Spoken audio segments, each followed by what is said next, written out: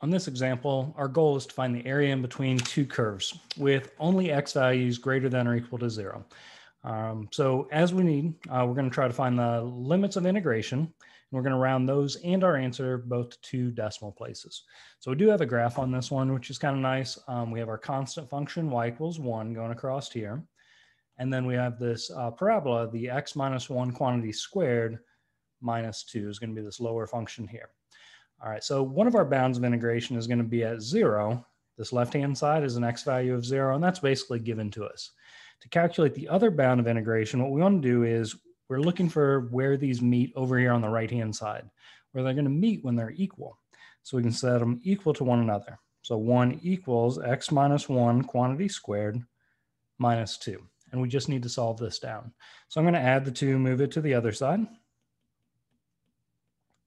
Then apply a square root to both sides to get rid of the square. So we have square root of 3 equals x minus 1. And I didn't keep the plus and minus in this case because I know I'm looking for a positive value between 2 and 3. All right, and then to finish this up, I'm going to add 1, move it to the other side. So we have square root of 3 with a plus 1 outside of the radical is equal to x.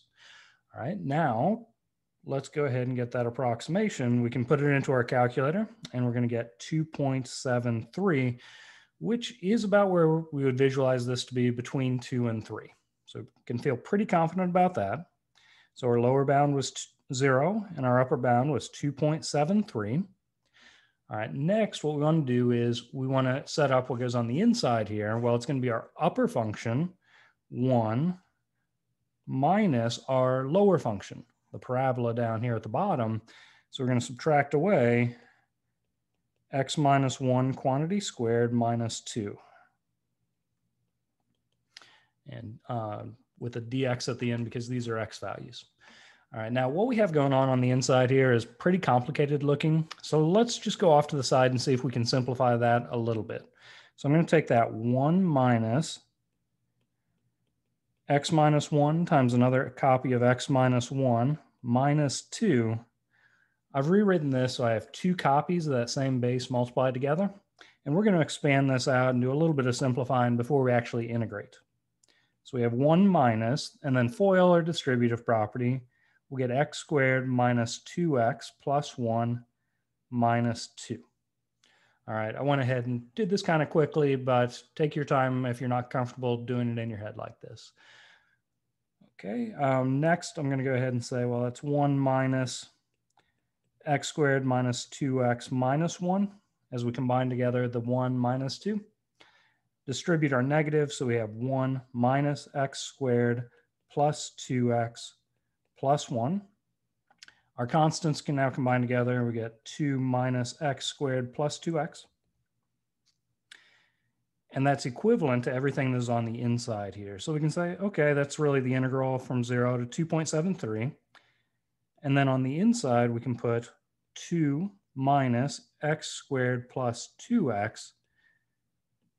And we need to integrate that. All right, so let's do the integrating. As we do this, it's just going to be the power rule and also the constant rule, I guess you could say.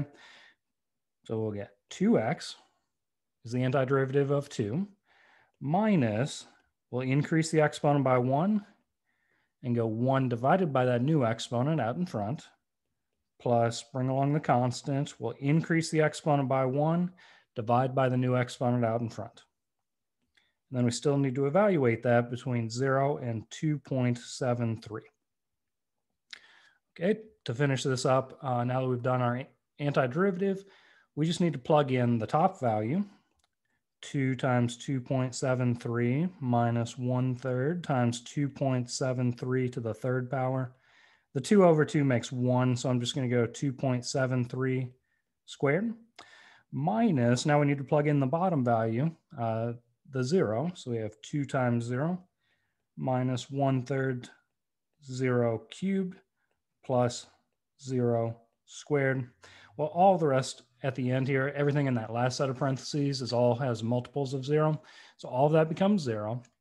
And then we'll put the first part here into our calculators to get an approximation. I got it to be about 6.13. All right, so that's going to be the area in between these two curves. Hopefully this tutorial helps out on kind of challenging problems, but take your time, work it step by step. It's easy to make little mistakes along the way, but you can get this. Good luck.